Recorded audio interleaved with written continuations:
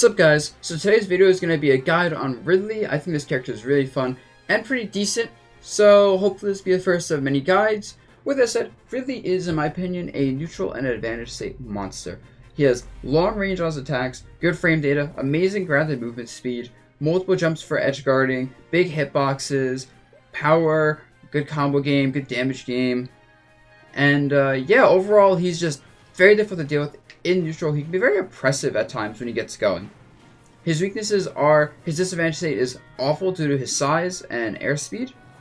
He has trouble with big hitboxes in general and projectiles just due to his size. So, I know it's a meme, but honestly, he is a bit too big sometimes. With that said, let's get into his neutral.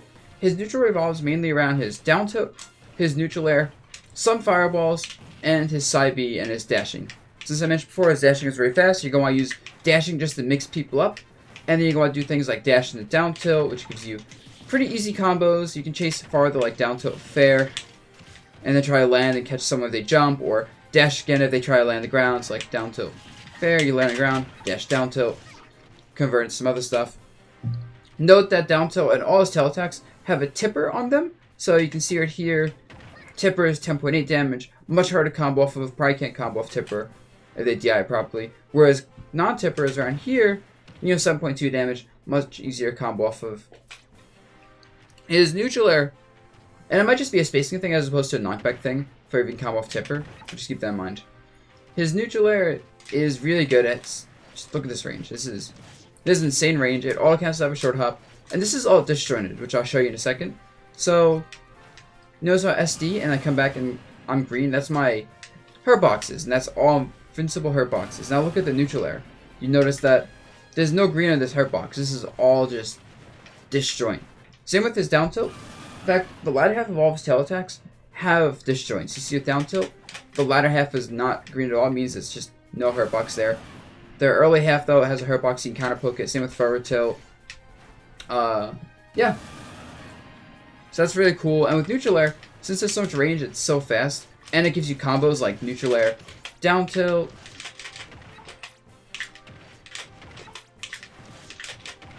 or even if it's not combo always, it's still aggression. It's still down tilt, someone lands on the ground. They have to deal with the mix of like down tilt or grab or side B or more neutral airs. Well, falling down tilt will give you combos of pretty nice percents. Doesn't work this percent. You can go that. And you can just mix people up. You can do cross up neutral air as well, which can be really good to mess with people. And yeah, overall it's a nice move. I mentioned dashing before. Just keep in mind, you should try to be dashing back and forth a lot. This character mixes people up. Fireballs is really good when someone's being a little bit passive, because you can just go shoot fireball and then run at them while the fireball is like putting pressure on them to press an attack or to run away or to shield. So, and there's a lot of time to react for Ridley when he's setting up the fireballs. So that's really nice.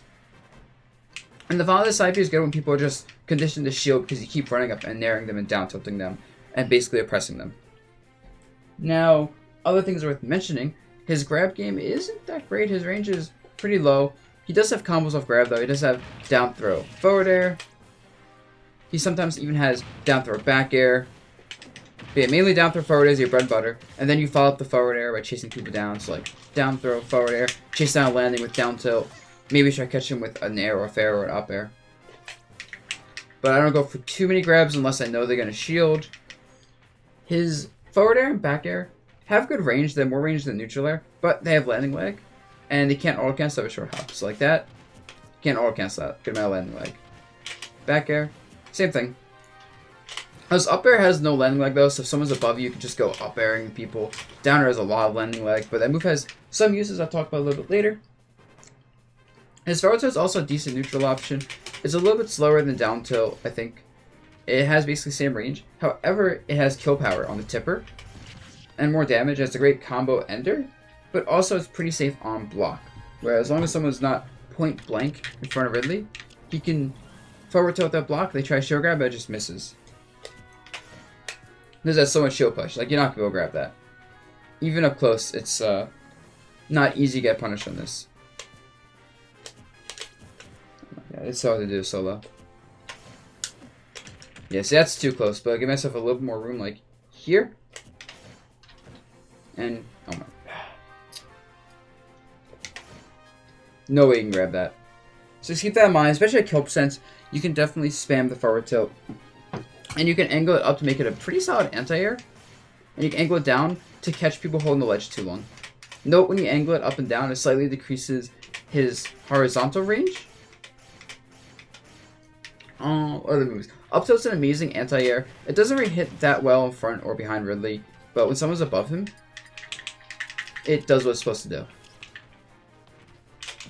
You can even combo off of this at certain percents. Once again, since Ridley's hitboxes are so big and fast, even if he doesn't get combos off his hits, he generally just wants to aggress people and vortex them, so that's fine. His up smash is also an amazing anti-air. Coming out frame 11 behind him, having a big hitbox, you'll notice that the leg is invincible. It's like right here. Just look at the blue line in the leg. Let me try a little bit closer. So that blue line of the leg indicates a hurtbox that's invulnerable. Or it's intangible. Whatever it is. The point is, you can challenge other moves with it very easily. It doesn't really hit in the ground well, so don't try to use it if someone's just in your face in the ground. But I love going people and going reverse up smash in neutral to catch them trying to space something in the air. Just because the hitbox is so long. I treat it like a Mario up smash in that way. And the front hitbox is also pretty nice. It just comes out a lot slower. His forward smash is an interesting tool. I mainly use it as a whiff punish tool. Because he leans back. So you can go like someone's pressing a jab or grab. You just go lean back, punish them. Very powerful move. Comes out pretty fast for its power. But there's a lot of end lag. If you whiff this move or even if it's blocked, you are getting punished by a good player. So keep that in mind. You can do fun setups though, like down tilt, nair, and run up to them. They get their hitbox out. You whiff punch hitbox with forward smash, and it kills them extremely early. Down smash is an interesting move. It comes out very slowly, but because of its lack of speed, sometimes people will drop shoot too early trying to parry it or just punishing it or thinking they can attack you, and then you'll get hit by it because it high profiles and has a lot of range. Like this is absurd range. And it kills pretty early, and like I said, since the high profiles, you can avoid most grounded options with this move. It's especially good when someone's trying to run at you with dash attack, dash grab mix-ups, and you just go, nope. And at the ledge, due to its range, you can cover almost every ledge option if timed right. It catches people holding ledge, I believe. It catches them doing get up, attack, regular get up, jump, and roll, all at the same time. So that's crazy. And I think I mentioned side B, but talking about it a little bit more, this move's interesting. If you hold up, you can toss him with it, which is really good because you can launch him in the air and then chase him off stage. If you don't choose to toss him up, basically the higher the difference is between your percent and the opponent's, the longer they're staying in the side B. So like at 0%, if someone's mashing, they can get out of that right away. You even try going for the toss. But if someone's at 100%, they are stuck in this a lot longer, assuming you're at 0%. So you can basically carry them to the other side of the screen and kill them. But if you're at 100% and they're 100%, they can still mash out basically instantly. The closer you are to the ledge, the less damage it's going to do because of quick retosses. But the more knockback it does. So the longer it drags you, the less knockback it does. And generally, when you want to kill people, you want to do this near a ledge to get the immediate toss-up and early kills. It's also pretty good in general if you just go off stage with it because there's very little end lag. As you see there, I can do run off, just side B off stage in air and still recover. Whereas in the ground, if you miss it, lots of end lag. That's like easy run up forward smash punishes. So you have to be pretty, you gotta be pretty ballsy with this move if you want to go for it. Down B is basically a meme move. But it is good if you catch someone on a platform. You can, like, try to show it. You could do something like down tilt them, know they're going to land a platform, and go for the down B, and get that 60 damage. Speaking of actually platforms, up smash covers the entire platform. Just saying. Along with neutral air, back air covers a good amount of it, same with forward air. Going back to forward air, back air for a second, actually. This is all disjoint, by the way. Whereas back air, since he's using his leg, is not disjoint. You can easily counterpoke him going for back airs. But back air is a great kill option. High knockback, good damage. Comes out decently fast. And has a bigger hitbox than you'd expect. Forward air, however, is great for comboing due to its damage and the fact that its trajectory lets you kind of chase with more forward airs. You can go like, messed up. I have to like down tilt full hop forward air, and then just chase people if they DI in or try to aggress me at all. And you can also drag down forward air into Small combos.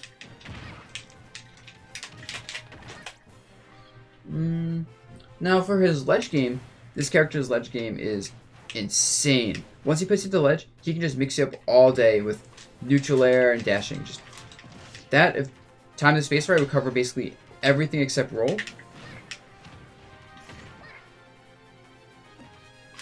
Just, yep, catch him. Can kill off Sage very well. Combine that with mixing up a dashing back just to bait out rolls and to go for down tilts. Because if people aren't doing this right, you can easily get down tilt back air at like mid-percents to just kill them.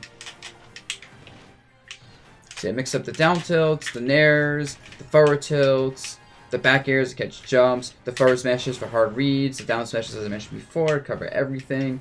Fireball is also really good set from the ledge because if you space it right, you can catch him on the ledge, but you can also catch him doing regular get up and jump and get up attack and roll at the same time. So basically you get guaranteed damage when you space this fireball right and can start chasing them down after hitting them for potential kills or even more damage. Or you can even just literally set up the fireball again if you think they're going to be too passive on the ledge after re-grabbing it. So that's overall an amazing option. In general, fireball is really good for advantage state stuff because if someone's landing and you can't chase them with your like dashes, just show fireball, catch that landing, and then chase them. For edge guarding is also pretty nice because you can just throw us off stage and it catches a lot of recoveries. For example, if you're like fighting against Bayo, you can basically fireball and just lock her down with this. It's really annoying. Robin, just I have to experiment with the cast. But yeah, big hitboxes that go at this angle are perfect for edge guarding, push people back. Oh, sword bend as well. Since the recoveries tend to be a bit linear, if you can catch them jumping, they're just dead. And that's just part of his edge guarding game. His edge guarding kit is actually amazing. His multiple jumps let him just run off nair, chase people with multiple nairs, and recover unless you mess up like I did. See, there you go. And his recovery has a pretty big grab box, and he drifts pretty far during it. So like if I go here, I should make it back. Yep, made it back. I can probably even go further out. There are only 4 angles on his up B. It's kind of weird. He can go directly upwards. He can go right or behind him, which sends him up and behind. Forward sends him down and forward. And then down just sends him slightly down. Slightly forward and down. This move can also be used as an interesting setup to spike people, where you knock someone off stage and you grab ledge by holding down to angle down and then letting go of it so you can grab ledge. You'll spike people, and he's basically unchallengeable. These hitboxes on his up B are massive. Absolutely ridiculous big hitboxes on his up B. So yeah, I don't know why people say his recovery is bad, to be honest. When you factor in, it's hard to challenge it, and it goes really far. And also, you can bounce off the wall. It's a little bit hard to do. See right there, I can bounce off. If I'm really tricky, I can even do like... See there, I didn't hold ledge there, so I got the hitbox out and didn't grab ledge. And that's another thing, yeah, you can easily just grab ledge, so you can go off stage with like nairs like this. And at this height, just boom, grab ledge. And finally for recovery, side B. And side B is really cool because it has so much range and it's fast. Right here, grab ledge. Look at that. That's an insane amount of range. You really don't get that, so multiple jumps and an up B left. You can do it high up for early mix-ups. If someone's camping a ledge with shield, you can easily just grab them with side B. And one thing I know about the side B is if you go for the suicide side B, like a Gandorf one, Ridley dies, but the opponent kind of bounces in the blast zone and can recover. So you notice how Inkling... It's hard to show here, but try it on like FD and just have your friend literally just jump in and you notice, wow, the opponent gets to recover really easy while Ridley's dead. Now, if you mesh out of side B, you might just fall out and then you will die while Ridley can just jump and live. But still, it's really good for stage spiking at mid-percents. It just catches people off guard. Something I like doing a lot as well is catching people in the air with side B. So I do like down tilt, fair, fair. Oh, it's hard doing this stage. So like down tilt, fair, side B. And if you catch him in the air, you can basically just toss him away and get a free kill. It's like that. And like if they were on a regular stage, they were probably dead at that point, to be honest. And the hitbox, the grab box in the side B is pretty decent, honestly. You'd be surprised at what it catches.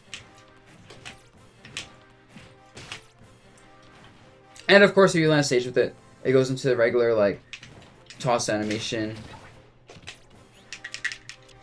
So, yeah. What else is worth mentioning with this character? I believe we talked about how good dash tech is. Powerful. Comes out a little bit slow, but has almost no end lag. Good range. Just a great kill option. A great tool to combo off of. Although generally you want to do like dash up tilt, dash down tilt, or dash aerial to get combos and continue them. I believe that is it for talking about Ridley. Mentioned how just good his air-to-air game is with forward air and back air. Very low end lag on them. Up air. Oh, I forgot to talk about up air. Up air is just an amazing tool. The hitbox on it is nice. It kills. It can even combo 7% off falling up air. But it's really just a fast, powerful hitbox that complements his anti-air game so well. And his down air is interesting. This movement spike, if spaced right, but honestly the spacing for it's hard. But even if you don't get the spike, it has a lot of power. So, and it has a big hitbox too. So I do catch people off guard trying to chase me too aggressively with the down air. Or just go, ah, you were in that zone, you get hit. Big damage, that's cool. And then off stage you can actually do full hop, down air, try to go for a spike and then still recover barely. Or if you get the side B and you toss him with the side B, you go like, oh, I stink. I know what's happening.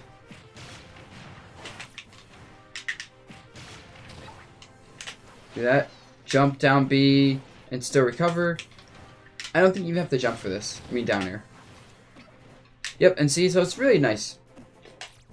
And overall, Ridley's mainly gonna struggle with characters who also have really big hitboxes or really good projectiles. I find characters like Robin really annoying, Zelda,